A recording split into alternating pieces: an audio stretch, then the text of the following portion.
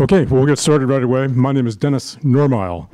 I'm the Japan correspondent for Science magazine and former president here. I'll be the moderator this morning. Our guest is Hitoshi Oshitani. I've known this man for 20 years and I can't get his name straight. We think he's a very important source to have address us on this topic. He was with an advisor to the WHO, the Western Pacific Regional Office, during the SARS outbreak in 2002 and 2003. He was one of the very first to pick up news that a strange disease was circulating in southern China, and it was partly thanks to his efforts and the efforts of others that the disease that came to be known as SARS was brought to light.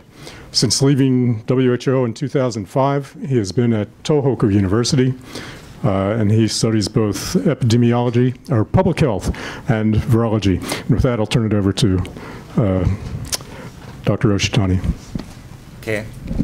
Thank you, Dennis. Good morning, everyone. It's my great pleasure to be here to share my own idea, own thought about what's going on in Japan, and also what's going on in other countries. So, as you probably know, this novel coronavirus is quite similar to the SARS coronavirus genetically, but this doesn't mean that this virus is similar in terms of epidemiology or the clinical characteristics. Actually, epidemiology and the clinical characteristic of this virus is very, very different from SARS. And especially the SARS, most of cases had severe disease.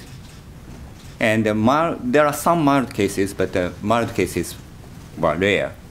And for this one, this one has a new name, and many of the infected individuals develop mild illness, or even asymptomatic infections. The infection without any symptoms seems to be very common. But there are some severe cases, and for severe cases, it is exactly same as the SARS. And the virus causes the viral pneumonia, severe viral pneumonia, and in some cases, the multiple organ failure occur. And that's the basic characteristics of SARS.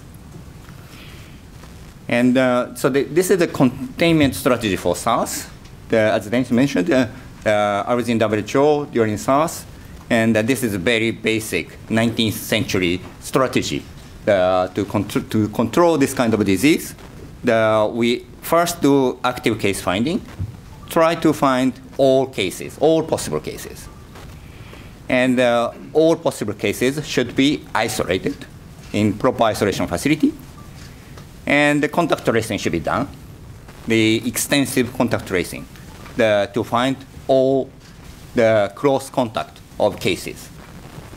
Then the contact should be under quarantine, the home quarantine or quarantine in the certain facilities. And if there is any case among contact, we should, again, isolate these cases. That's basic strategy. But for this one, it's very difficult to do this because there are many mild cases. And it's very difficult to find the case like that one, that pink one. And if we miss this one, we cannot put the contact under quarantine. And if there is any case, we cannot isolate such case. And the chain of transmission, the invisible chain of transmission can occur. And another characteristic of this virus is this one. For SARS, and it's actually for Ebola, it's the same. I was in Liberia in 2014 during Ebola. So we used exactly the same strategy for containing Ebola virus in West Africa. And because containment was feasible for SARS and Ebola, because the patient are only infectious during the late stage of illness, when they develop very severe illness. For such disease, the containment is possible. But this one is in influenza. For influenza, infectivity is probably the highest during early stage of illness. And even the people infected people are infectious during the incubation period. So we don't know exactly when the patient are infectious for this virus, but it's probably similar to influenza. Then containment is much more difficult or even not possible. Because the containment strategy is to isolate all cases when they develop the early symptom. But for influenza, it's too late. Probably for this virus, it's too late. Even if you isolate the cases at the onset of illness, it may be too late to stop the spread. So it's very tricky virus. And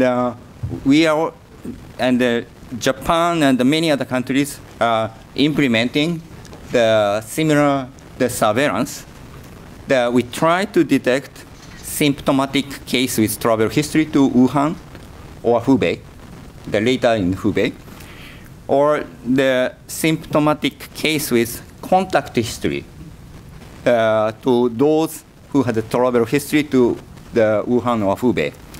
So this is the surveillance scheme that we had, and many other countries, most of countries, are still having. Then if we have asymptomatic or very mild cases, the very mild case, if the very mild cases or asymptomatic cases transmit the virus to others, it's getting very difficult to detect the cases among contact. But it's still possible.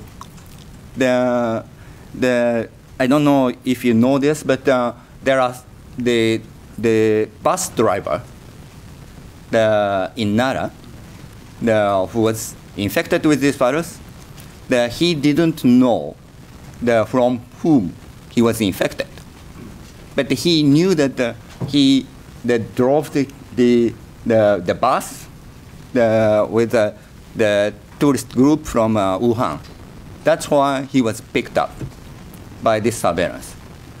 But if there are one more generation, if there is one more generation, so this person does not have any travel history. This person does not have any contact history with those from the Wuhan or Hubei. Then if the transmission chain started from this person, this transmission chain become invisible. We cannot detect these transmission chain. So it's completely out of our radar. That is happening in Japan and also many other countries. I'm sure the same thing is happening, has been happening in many different places. And so the Wuhan, I'm not sure when exactly when the outbreak started, but probably by early December or even November, their outbreak started, and they initially detected cases among that market, and initially there were 41 or so cases, but at that time there were probably thousands of other cases, undetected cases among them. And when they realized the situation was out of control, that's probably what was happening in Wuhan.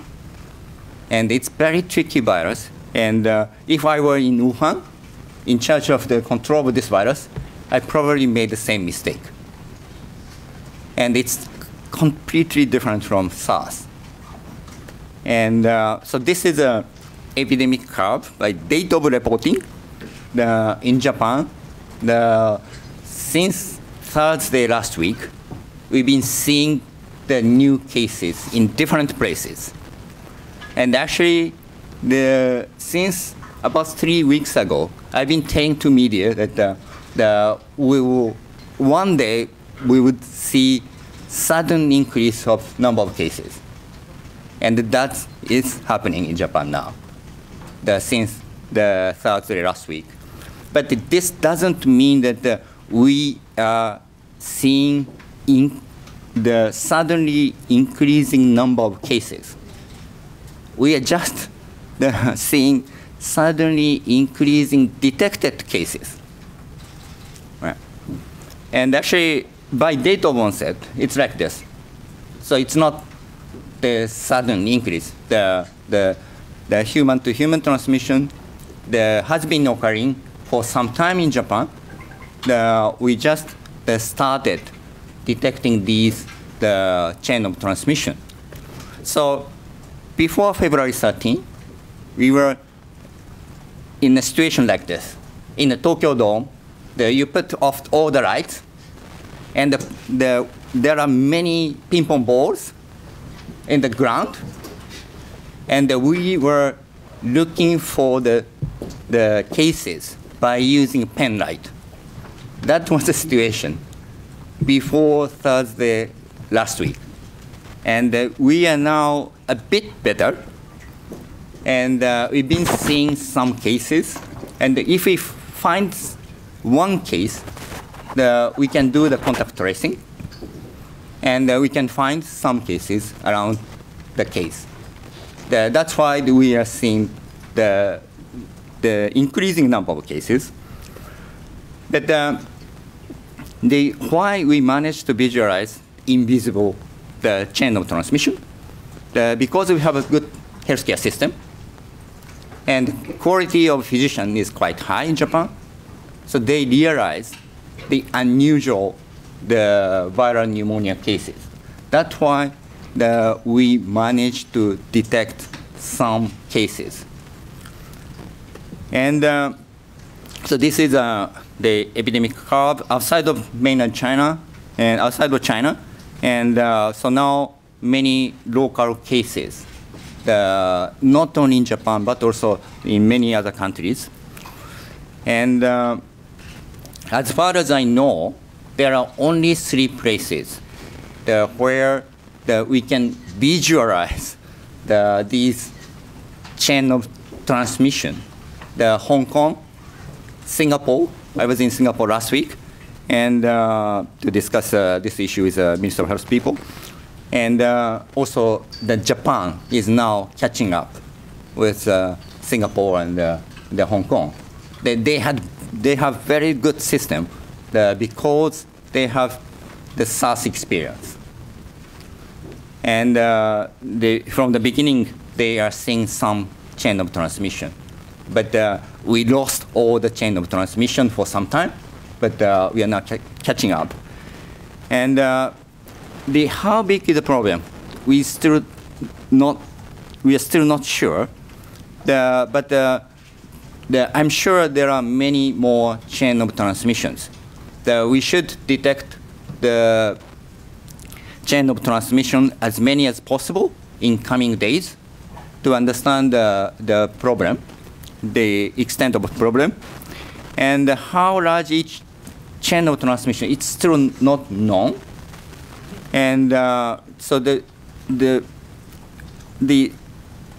we are not sure how many cases under these cases. And if chain of transmission started 2 to 3 weeks ago, probably in this chain of transmission there are not many cases, 10 or 20 cases. But if the chain of transmission started 4 or 5 weeks ago, we might have more cases around these chain of transmission. So we need to find out how big the problem is, and by doing the epidemiological investigation.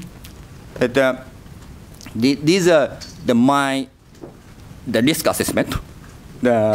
So the initial risk assessment I had the 3 different scenarios: the best case scenario, most likely scenario, the worst case scenario. And then the best case scenario was no outbreak in Japan. But by understanding what's going on in Wuhan, this chance was getting smaller and smaller, and approaching to 0. And on the February 13th, we realized this chance is 0. And but the most likely scenario is some outbreak in Japan. But the worst case scenario is a widespread Wuhan-like outbreak in Japan. But I don't think this is going to happen in Japan. We are detecting the chain of transmission in early stage of the outbreak. It's not like a Wuhan, where when they realize there are many the chain of transmissions, and the station was out of control. But we are not in that situation. So the current risk assessment, the best case scenario is a small scale outbreak in several places. But I'm not sure this is the case. And the most likely scenario is a small scale outbreak in different places with the larger outbreak in some places. That's still possible.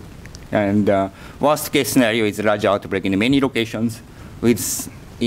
In some outbreaks, the outbreak go beyond the local capacity, the hospital care capacity, local public health capacity, and that's the worst case scenario for Japan. And we have to prevent this thing to happen. And my major concern is there was the huge outbreak in Wuhan.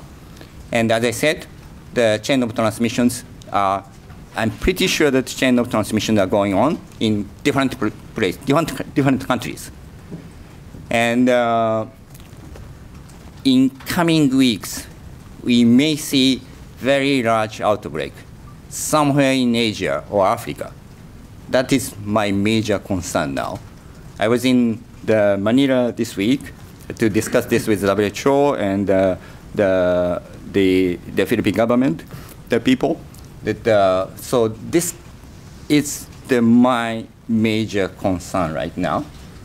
And if this to happen, we will continue to have imported cases from different places, not from Wuhan, but from other places. So that's we have to prevent this to happen, and the international community should work together to prevent this to happen. So thank you very much, and I'm happy to answer any questions.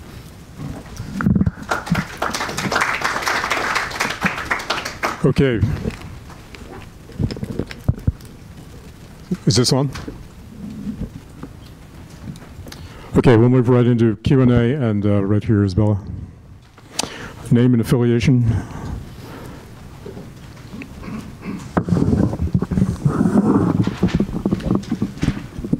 Isabel Reynolds from Bloomberg. Thank you very much for your talk. I wondered if you could give an assessment of how the Japanese government has dealt with this so far. I know some other countries introduced more extensive travel bans from the whole of China and so on. Japan's way of dealing it seems to be rather soft in comparison with others. So this virus spread very, very fast. And not only China, not only Japan, but also many other countries cannot catch up with the speed of this virus. All measures we have done so far were too late. And even if we implement travel ban to China, all over China, it was too late. And so this virus has gained this speed because of the rapidly increasing human movement.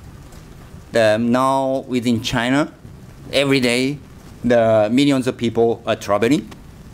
And we have international flight from Wuhan. and many other cities in China. So that's why this virus spread so fast. And we've been too late to do anything so far. I had Martin and then Richard and Rocky.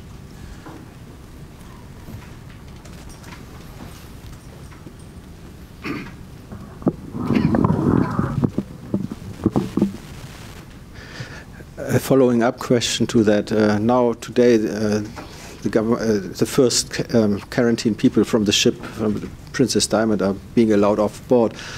There was some criticism, basically, for the quarantine on the ship. Do you share this criticism, or what do you think about quarantine people on a ship like that? Basically, the quarantine ship is the 19th century type of the strategy, and but it was probably very difficult to make any decision. And the cruise ship issue is getting the bigger and the bigger, the political issue, and I want the mission is to focus on technical issue, and I'm trying to understand the situation, and I'm trying to understand what can be done in Japan and other countries. And the cruise ship issue is not the major part of this mission. So the cruise ship is not, I'm sure it's not the major source of outbreak in Japan or some other countries. So it's beyond my capacity to consider both what is going on in Japan and what is going on and what to do with the cruise ship. So I'm trying not to think too much about cruise ship. Richard.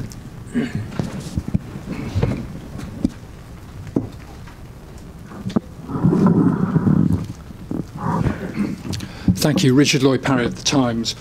I take your point that the cruise ship is only a small part of this very big picture, but perhaps it also raises more general questions about the competence of the health authorities in Japan. I don't know if you've seen this video, which is going around at the moment by Dr. Kentaro Iwata of Kobe University, where he describes his experiences on the ship, I think yesterday or the day before. And the situation he describes is one where the ship was being run by bureaucrats who simply don't know what they're doing and don't have a grasp of the most basic principles of infection control, but who are also unwilling to listen to a professional like him who's giving them the basic advice and forced him to leave the ship.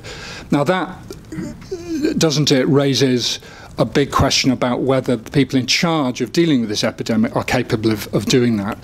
So I'd like to hear your answer to that. The second question is about the quality of international data and the quality of surveillance of this epidemic in various countries. And I wonder if you could give your views on that. I mean, clearly that's important in tracking this for all countries. But, for example, I believe that Indonesia, a vast country, has so far reported no cases. India, another huge country, has reported very few. It seems unlikely, doesn't it, that that information is sound? Okay, so getting back to this cruise ship issue, and this is very unexpected event. It's very difficult event, and in this kind of situation, this type of unexpected event can occur. And during SARS, we had Amoy Garden, which was completely unexpected. And I can understand that it was very difficult to handle this issue. Probably the people or the government did not expect such many cases were infected in the cruise ship. And but now the government is formed the expert committee and I'm also the member of the committee. And the first meeting was held on Sunday, and so now the situation is getting much better, and we have another meeting today about the mass gathering and what to do with mass gathering. So the situation is getting, I believe that the situation is getting better. And what about the data? Data. Okay, so they are not hiding the data. Simply, they cannot detect any cases. That's my understanding. And in the Philippines, they had 3 cases. One of them was the first test outside of mainland China. And then they could not detect any cases because they are still using the surveillance, the scheme that we used to have. That surveillance scheme cannot detect any cases anymore. So simply, they are trying to find the cases among those with a travel history to Hubei. But no one is coming from Hubei. No one is going to any places from Hubei. Then we cannot detect any cases. So we have to change the surveillance scheme. That's what the WHO is considering. And okay, just one point of clarification. You referred to the expert committee. Is that expert committee focused only on the cruise ship issue or the outbreak in general? Yeah. Outbreak in general. Okay. I think we had Rocky, then the woman in the back.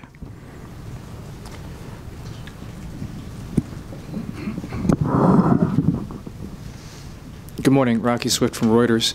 Some experts have said that in the context of this outbreak, that Japan needs something like the equivalent of the CDC to combat these kinds of threats.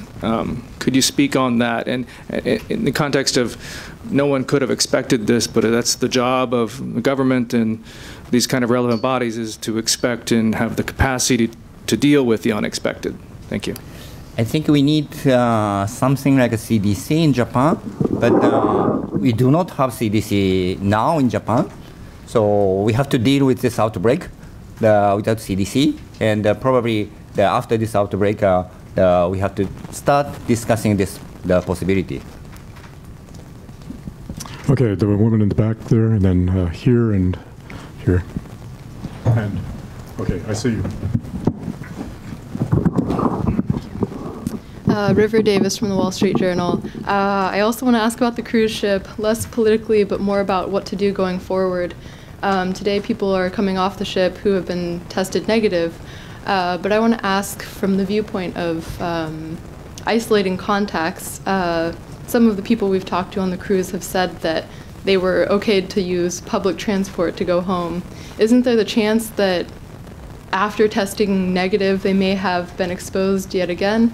I'd like to ask your response to that. If the people tested negative, they are less likely to infect others. Especially they don't have any symptoms. We are not sure if there is any asymptomatic transmission. That means the people without individual without any symptom, they pass the virus to others. But this is the possible, but that's at least not the major driving force of the outbreak.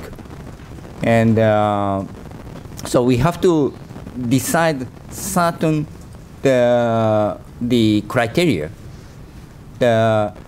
If we try to have a zero risk, the people have to be under quarantine for 40 days or 50 days. So then we already have the community, the person-to-person transmission in the community. And there is no point to have zero risk. Try to have a zero risk. That's my idea. Right here. My name is Patrick Walter. I'm with Frankfurter Allgemeine Zeitung. I have two questions. You said concerning the cruise ship, the method used was a 19th century method. That was a nice quote, but I'm just wondering, what would you have proposed, what could be done in the 21st century to do against it? And my second question, could you do something differently? Anyhow, and my second question is, there were reports, I'm wondering how long it took to test all these people on the cruise ship against the virus, and there were reports that there was not enough capacity in Japan to do tests and stuff like that. So I wonder if the scenario you expect for Japan is going to happen, how good is Japan prepared to deal with a situation like that? Okay. So if everybody are coming to Japan by boat, by taking the 2 weeks, that kind of strategy will be effective. But the most of people are coming by airplane now, and so again, it was probably very difficult for make any decision at the beginning. That is understandable, but as a basic strategy, we have to change the mindset. We have to use 21st century the strategy.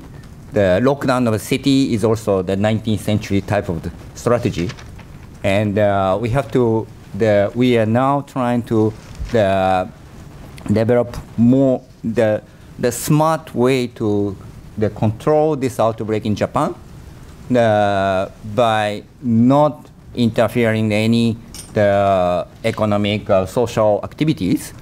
There should be some effective way to control this outbreak, and we are now discussing how best we can control this outbreak. And in terms of the laboratory capacity, we have a very good, probably the public health laboratory network in Japan is one of the best in the world, but still the capacity is limited.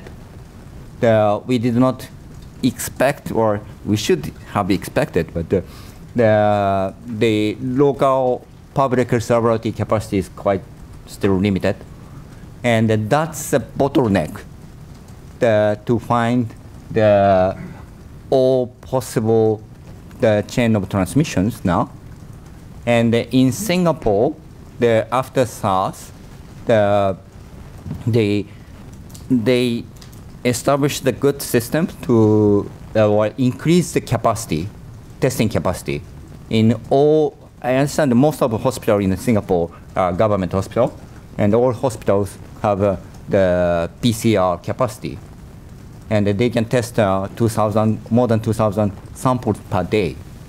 But we don't have such capacity in Japan, and now the testing capacity is increasing, and it has already been increased, and in coming weeks, I'm sure the testing capacity will increase, but right now, that's the bottleneck. How big is the capacity right now in Japan? They expanded the capacity. I can't remember the exact number, but 3,000 something per day. The samples can be tested, and more samples can be tested in the coming days. The man in the middle here.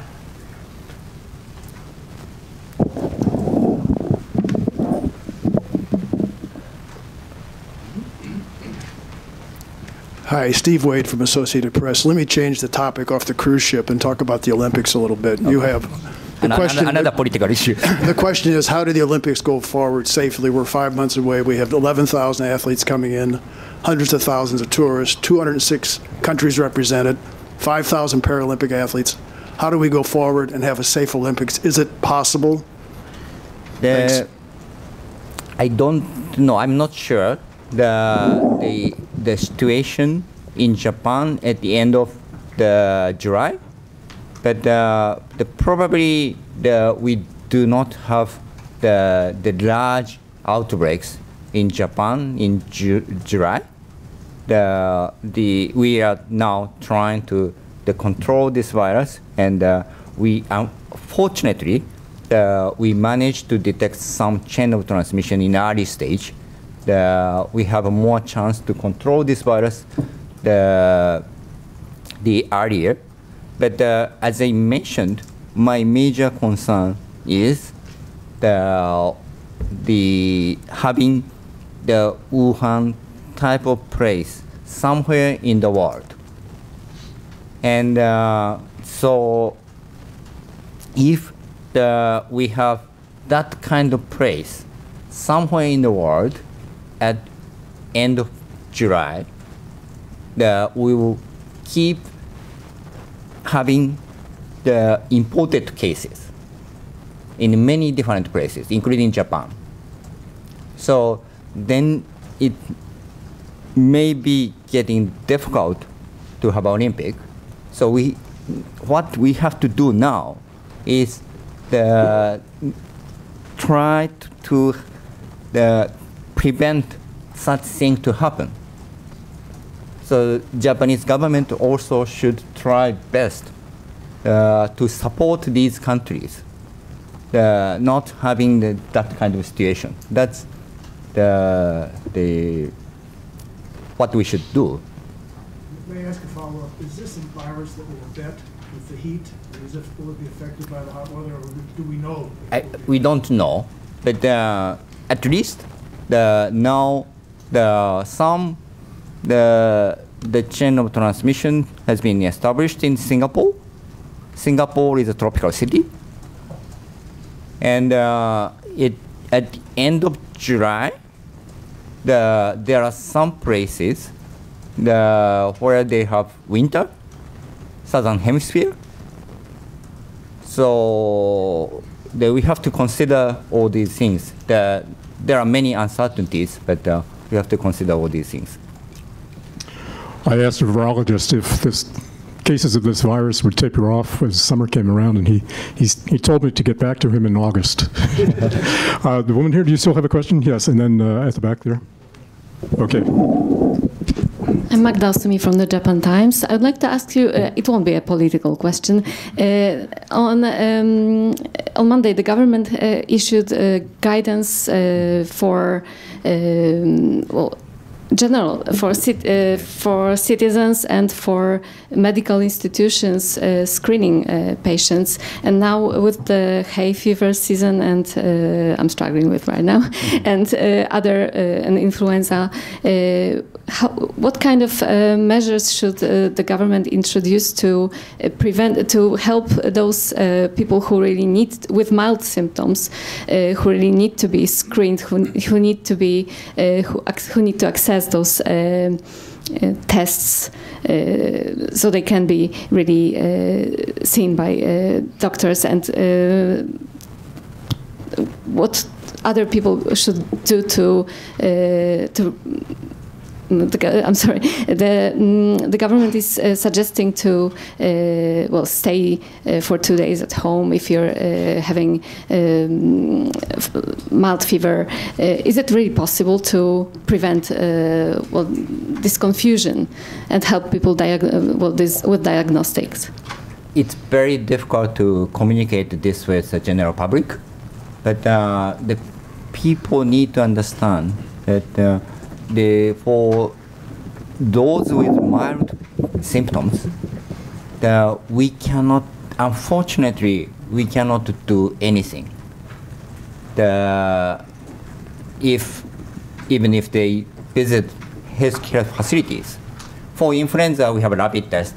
In Japan, it's very common for people to go to some clinics to be tested, and if they're tested positive, they get antivirals. Not in many other countries, but in Japan, it's very, very common practice.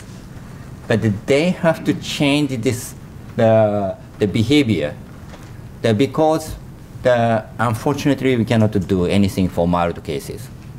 We cannot test. As I mentioned, our testing capacity is quite limited. We probably can test only the severe cases.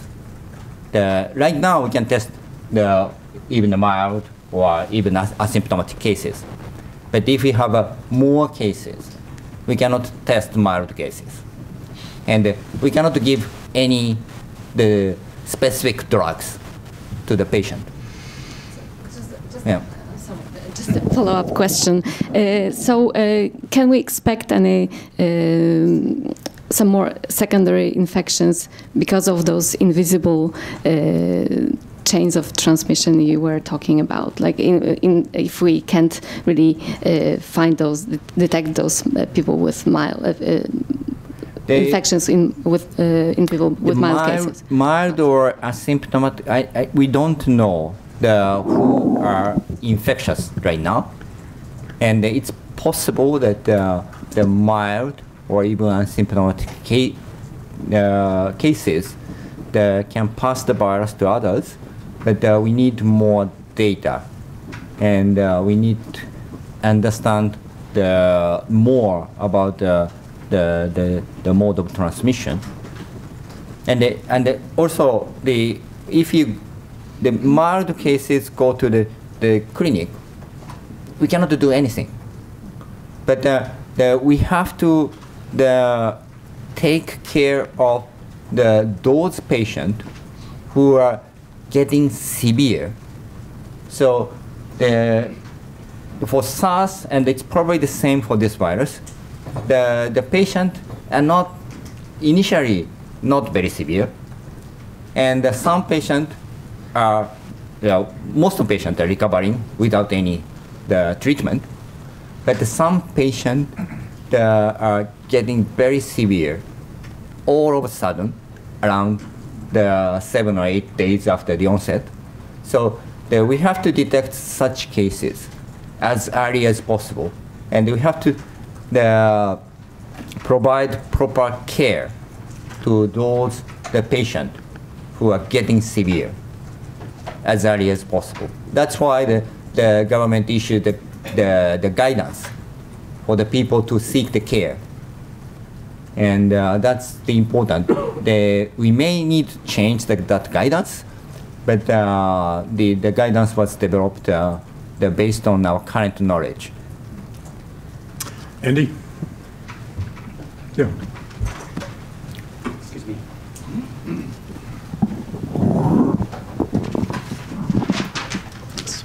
Okay, this is Andy Sharp from the Nikkei Asian Review.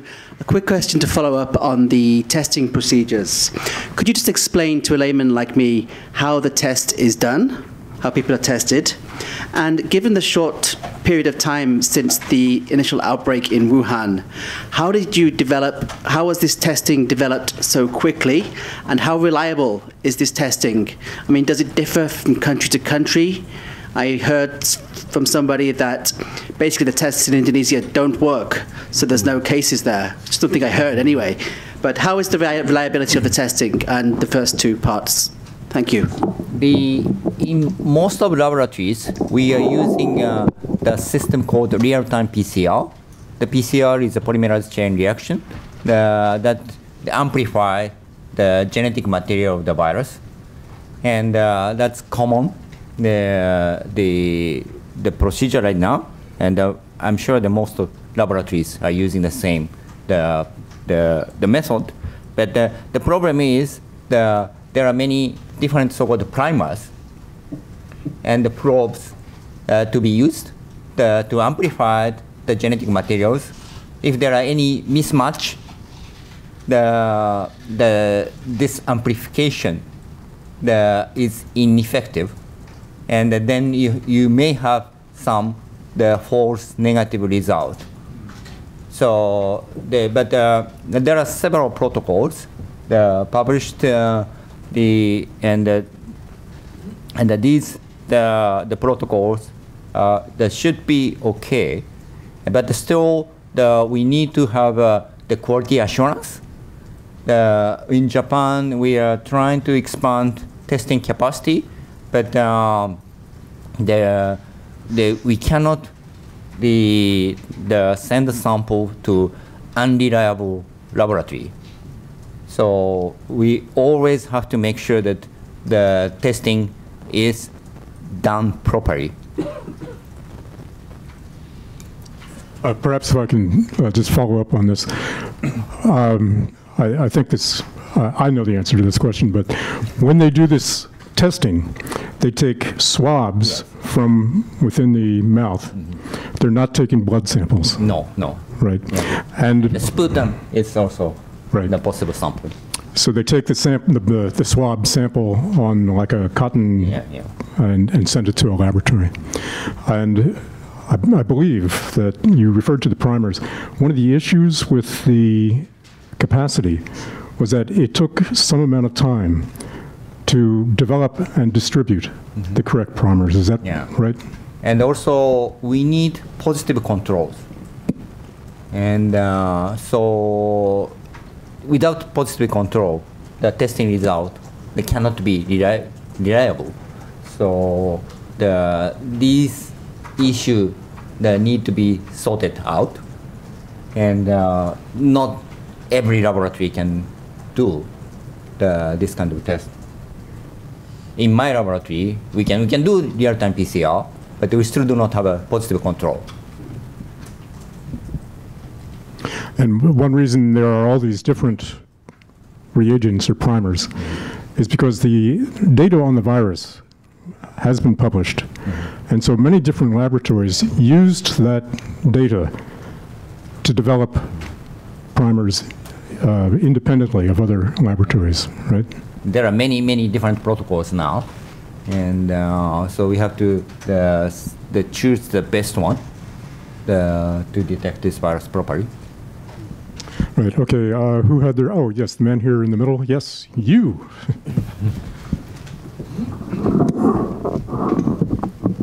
Hi, I'm Walter Sim from the Straits Times of Singapore. I was just wondering if you could give your assessment on mass gatherings. You said earlier that there's going to be a meeting later, but we see so many events being cancelled or scaled down. Do you think this is necessary? That's my first question. And secondly, earlier on you said that a lot of the measures by the Japanese government, quoting your words, were too late. Do you think the government is doing enough now? Why or why not? Thank you.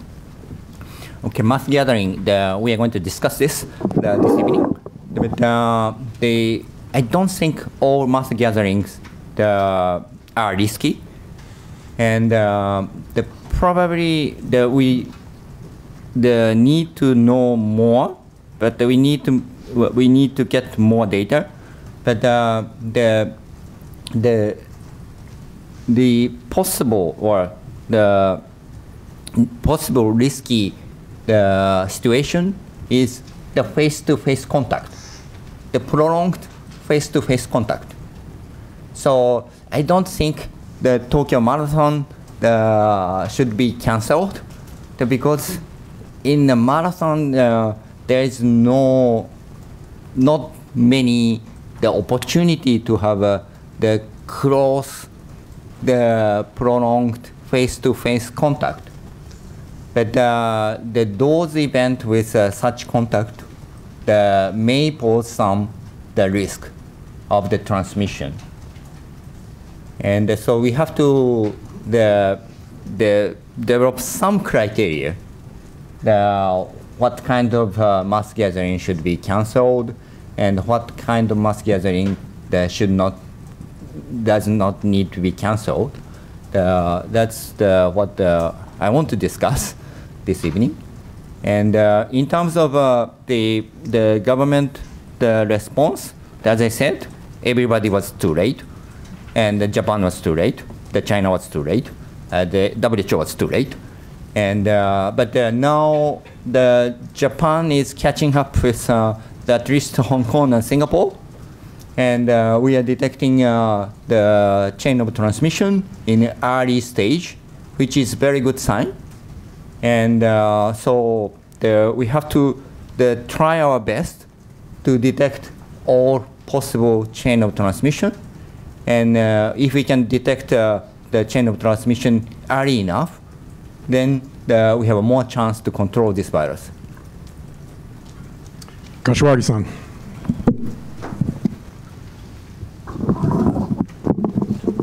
Akiko Kashiwagi of the Washington Post. I have a question regarding the test.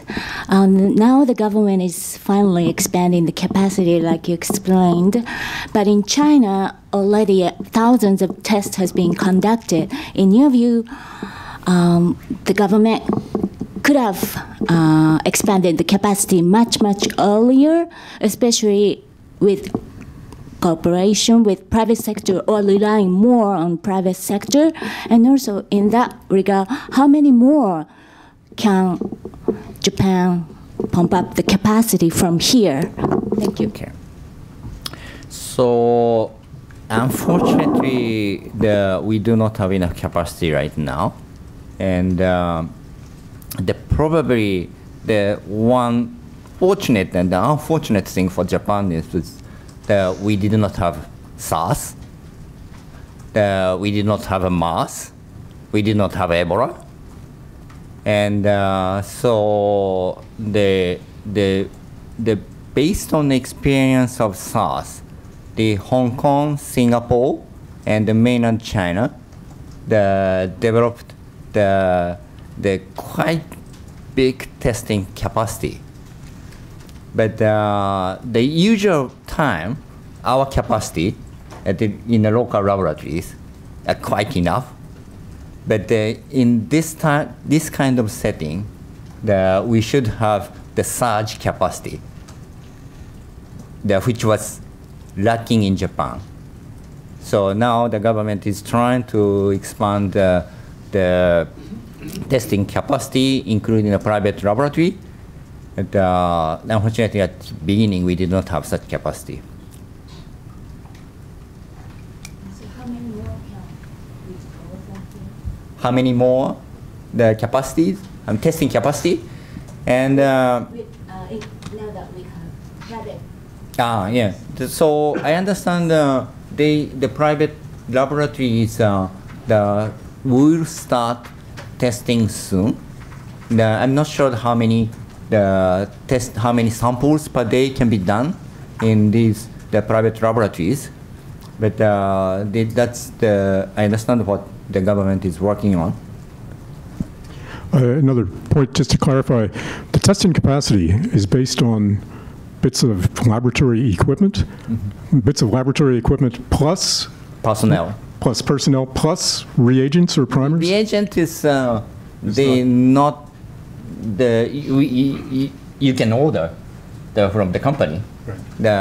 In Japan, you can probably get within a few days if you have a possible control and others. But the personnel and the equipment, especially the personnel. Right. There was a question. Yes, you.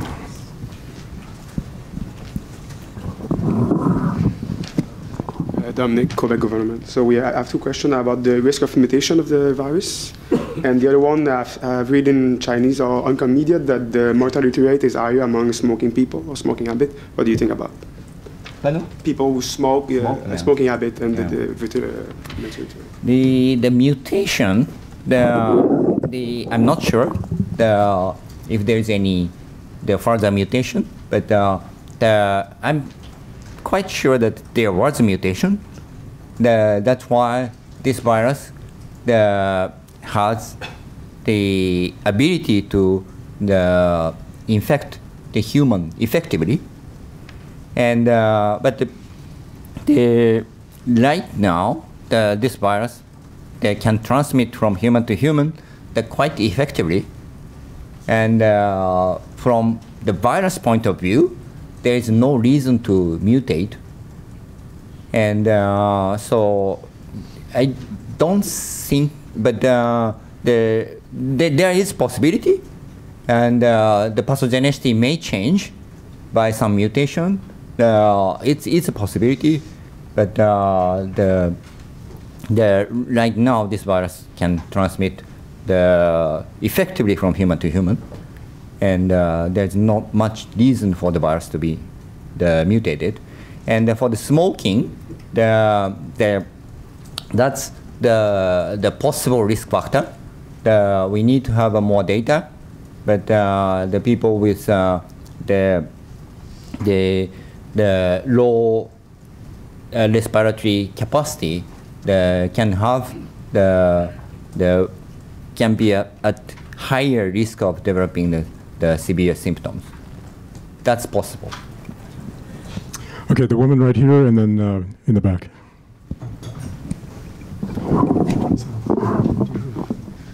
My name is Ariel Buzetto from the English side of Sankei Shimbun. I'm sorry, start over. Oh, yes, hi. My name is Ariel Buzetto from the English side of Sankei Shimbun, Japan Forward. I have two questions about your main worry, which is that there will be another sort of center that will cause like a further spread. I was wondering if you had any more specific ideas of where it could happen. Would it be a big city? Would it be somewhere else, maybe like in Asia that hasn't reported cases yet? And if so, do you have any specific guidelines that you think the governments should adhere to? You mentioned it a little bit before that, for example, people should be focusing more on the symptomatic aspect as opposed to whether they went to Wuhan or not. But I was wondering if you had any more detail on that. Thank you. Okay, I don't know, that we are not sure where there are the ongoing invisible ongoing human-to-human transmission. But those people who have the more incoming the travelers from China are at higher risk, and so now there are many Chinese travelers to the many different parts of the world. And most of the countries are at risk, but especially the Asia is probably the first place we have to worry. And I'm not the one who developed the strategy, but the WHO is considering to develop the strategy to detect the transmission chain in the different places. We are still not sure what is the best way to detect these cases in the resource limited setting. And but the large outbreak is likely to happen in the big cities. And so we first need to focus on the big city, but even in the local cities, this can happen. Okay, at the back here.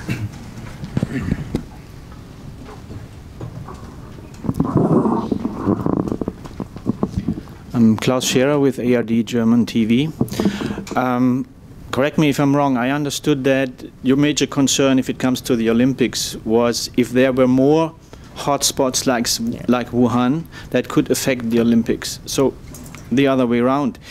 There is Wuhan now. Mm-hmm. If the Olympics were to start now, would you recommend to not have them? It's a tricky question, but the Wuhan is locked down now, and there are no the incoming people from Wuhan. But if we have next epicenter, I don't know if we can do the same thing. Even a smaller scale, smaller than Wuhan, if we have a relatively big focus without lockdown, there might be many exported cases to the different places, including Japan, including Tokyo.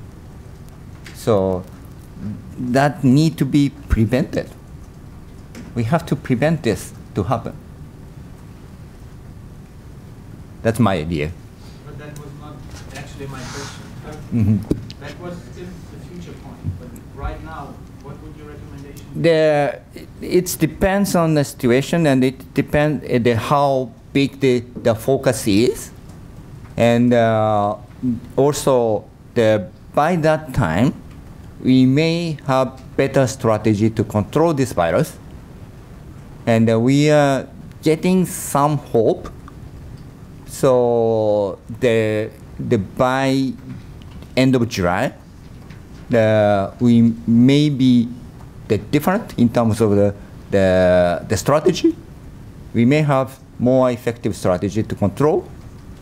And even if we have an imported case to Tokyo, we can possibly detect the cases early enough, and it doesn't cause major outbreak. If we are not 100%, but if you are quite sure that the imported cases do not cause major outbreak, then still we need to find the best way to have the safe Olympic. And one more try, then I give up. Yes, okay. I think the question is. No. Would you hold the Olympics right now or not? Right now, we don't have effective strategy. And it may be difficult to have Olympic. But by end of July, we may be in a different situation. I don't think you're going to pin him down on that. I have a follow-up question, though.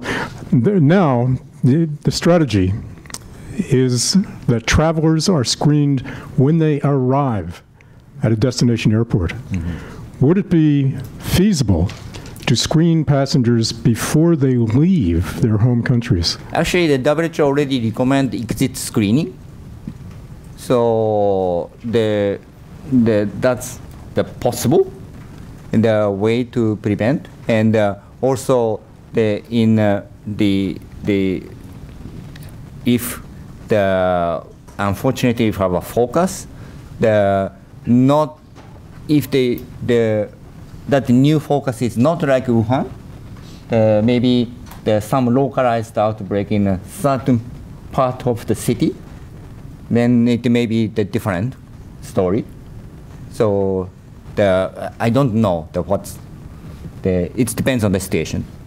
Have any countries or cities adopted the exit screening strategy? I don't know, but right now the mainland China is a major source of the exported cases. But, okay, Oshitani-san has agreed to stay for a few more minutes, so we'll take questions first from people who have not had a question yet. Yes, right here, and then the woman over there. And then we'll go around. Yes, I see you, Isabella. Thank you so much for today. Manabu Takahashi from Yomiuri Shimbun. I have a few questions. And firstly, is about your major concern, the outbreak in Asia or Africa and other regions in the world. On February 14th, maybe the first case of infection was confirmed in Africa, Egypt, and comparing to developed countries, African countries are much more vulnerable in terms of the healthcare system and public health system. So what do you think is the impact or the influence of the African countries' infection cases? And the second is about the peak of this infection. When will be the peak of this coronavirus infection? When do you predict? Thank you. We've been talking about the limited capacity in Japan. And of course, there are many other countries with the much less capacity. So in these countries, it is very, very difficult to detect cases. And we are fortunate that we have the good healthcare system with the good physicians. But in many other countries, they do not have this kind of system. And in this setting, it's very, very difficult to detect cases. That's why I'm worrying about the Africa and Asia. And in terms of the peak, we don't know, but the Wuhan type of outbreak cannot last long. And so it is or it will be peaked. And I'm not sure it is peaked or not, but it will be peaked in not probably in weeks, but we have to. We don't have the proper data to judge this, and but certainly the outbreak in Wuhan will be peaked, and but if we have another Wuhan type of city, it's a different story, and globally, our next, we may have the big peak if we have the Wuhan type cities, especially the Wuhan-like outbreaks in different places. We may see many more cases, and that's why we need to prevent this. Just a point of clarification, why can't a big outbreak, such as in Wuhan, continue for very long? Why? You said the Wuhan type of outbreak cannot last very long. Yeah. Why not? Because they already probably at least a few % of population have been infected, and they are now implementing very, very aggressive measures, and which can certainly slow down the spread. The containment is not feasible for this one, but still these aggressive measures can slow down the spread. Then the outbreak will be peaked. Right, okay. Once you've had the virus, do you get immunity to it, or could you catch it twice? I don't know. We don't have any data. For SARS, it doesn't last long. It didn't last long, so the people do not have any chance to be exposed again. But for this virus, the people will certainly have a chance to be exposed again. Then we have a data.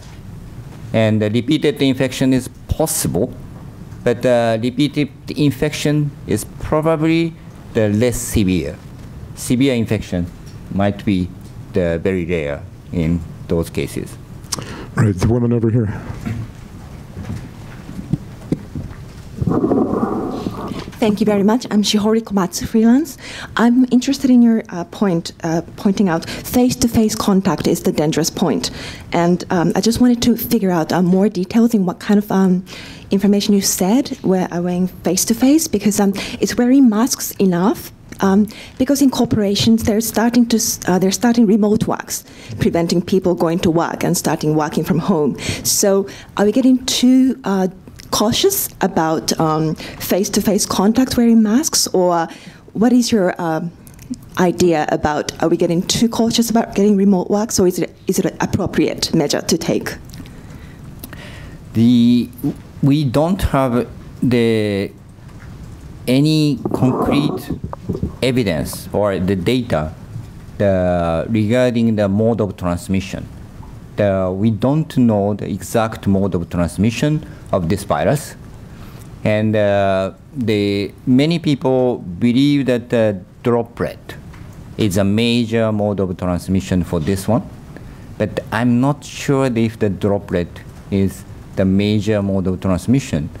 We need more data, but we have some infections among the people who worked in the cruise ship. Quarantine officer was infected. The ambulance driver was infected, and some other officer, another officer was infected. And we are now seeing healthcare worker infections, and we have to find out why these people are infected. These people are probably, I'm sure that they had the masks, but still some infections are occurring, and we need to find out the why. But from the common sense, if we have the face-to-face contact, the chance of infection, the risk of infection that does exist. So probably the prolonged face-to-face infection, face-to-face contact, is probably the main mode of transmission. But again, we do not have any evidence of any concrete data for this one. We need more data, but in many settings where the infection occur, the business meeting in Singapore, this Yakatabune, the floating, the boat restaurant, these are the setting where we have the very close, the face-to-face, prolonged face-to-face contact. So this kind of contact, I think this kind of contact should be avoided. Okay, any other people who are asking the question for the first time? Then we go back to second rounders. Isabella.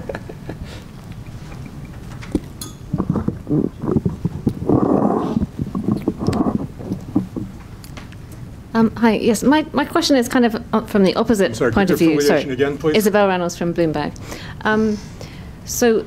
My question is about how people in Japan should behave amid this virus. So last night, the Prime Minister said, I'd like people who have a cold to stay off school and stay off work. Now, this is slightly political, but as you know, in Japan, if you take time off school, that could affect your school record. You may not get into university. That's your whole life affected.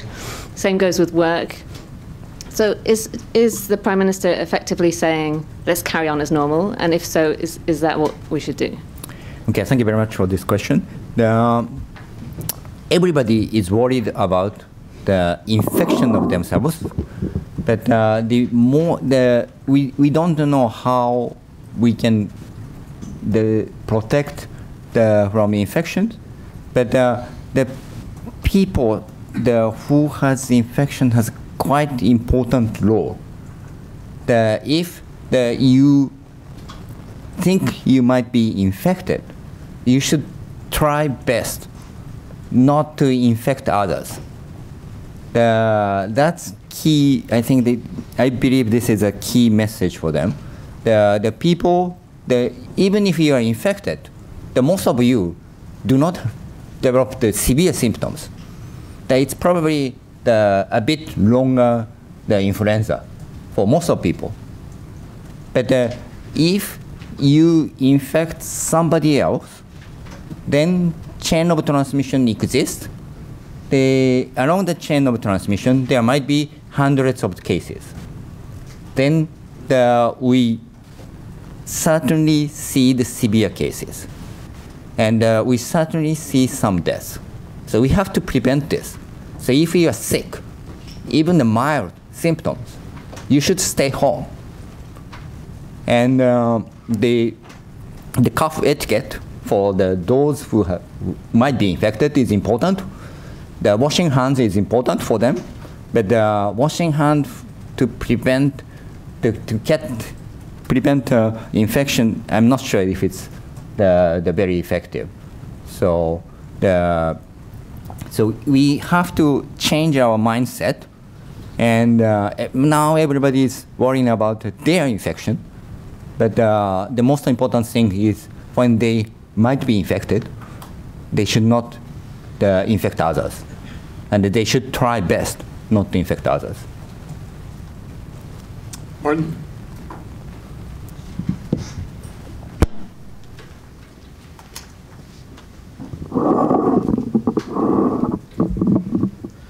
My question is going into the same direction. Martin Kölling, Handelsblatt. My question is going into the same direction. So just now we have this very strict quarantine rules that basically infected people should be in quarantine for 14 days. If we have a spread of a lot of mild cases that might not even be detected, I mean, how do we deal with this? Or if you are basically you're detected as infected, but you have only mild symptoms, should everybody then self-quarantine for 14 days? just now, I mean, just now you are being delivered to a hospital, but this might soon be impossible. Yeah. Definitely we need to change the policy. And right now we are isolating those mild cases. So the isolation is the main objective to put them in hospital. But in probably coming days, it may become not possible. And then we need to change the policy. And so we cannot isolate these mild cases. The healthcare facility hospitals, they should concentrate on taking care of the severe cases, not putting the mild cases in the bed. The hospital should focus on the taking care of the severe cases. And but this is very, very tricky for the government. In this kind of situation, we have to downgrade our measures, right? So right now we are isolating all the cases, but tomorrow we cannot isolate all cases. And right now, even the mild cases should go to the certain designated hospital. But tomorrow we have to tell them to stay home. So the downgrading is very, very the difficult one. And so the risk communication is a key for the people to understand. But if the number increase, I'm sure the number will increase in coming days, then the government should downgrade the measures, which is quite difficult to communicate. But we have to do it. Okay, we're running out of time. I think this will have to be the last one. Richard.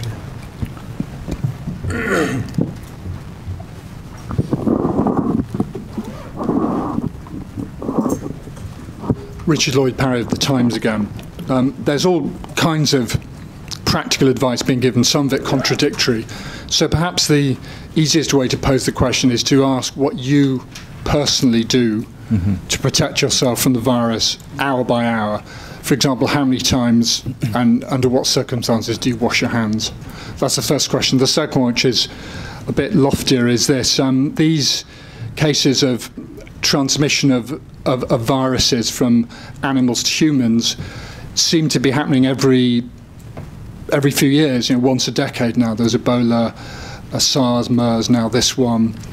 There was the Spanish flu, of course, in the early 20th century. Are these kind of events inevitable?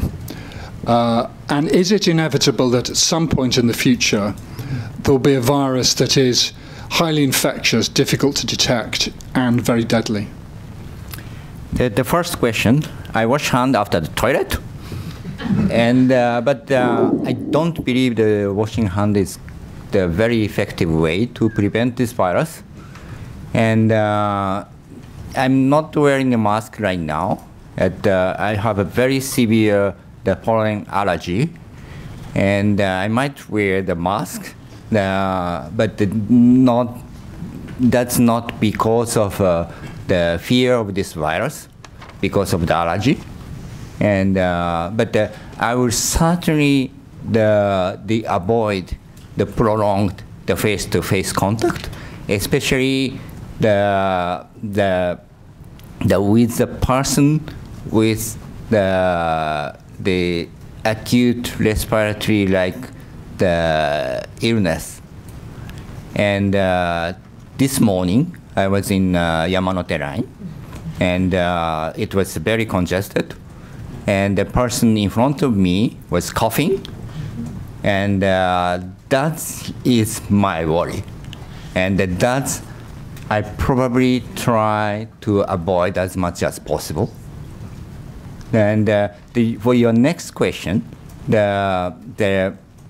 because of the globalization, the risk of this kind of the emerging disease is increasing, and also as we have been seeing in this virus, the speed of spread is much faster. It's much faster than 2003. If we have the SARS in 2003, the outbreak started in the Guangdong province, and the first major outbreak occurred in Guangzhou of Guangdong province, and now we have a many direct flight from Japan to Guangzhou, and I'm sure that if the same thing happens, Japan will be one of the first countries to have this virus. So we are living in a different world now, and the risk of emergence and the risk of spread is certainly increased, and but we cannot we cannot go back to Edo period anymore. So we have to deal with this kind of risk, and the international community should work together. And otherwise, we cannot reduce the risk of this kind of disease. I believe that in the international community, there is now talk that you can't discuss animal health and human health separately. It has to be one health. Yeah. Is that correct? Yeah. Yes. And the environment. And the environment, yes. We'll have to end there. I predict that the most quoted comment from this session will be the bit about the 19th century strategy. Dr. Oshitani, I'd like to thank you for coming, and we'll give you a one-year honorary membership in the club. We hope to see you again. Okay, thank you. Thank you.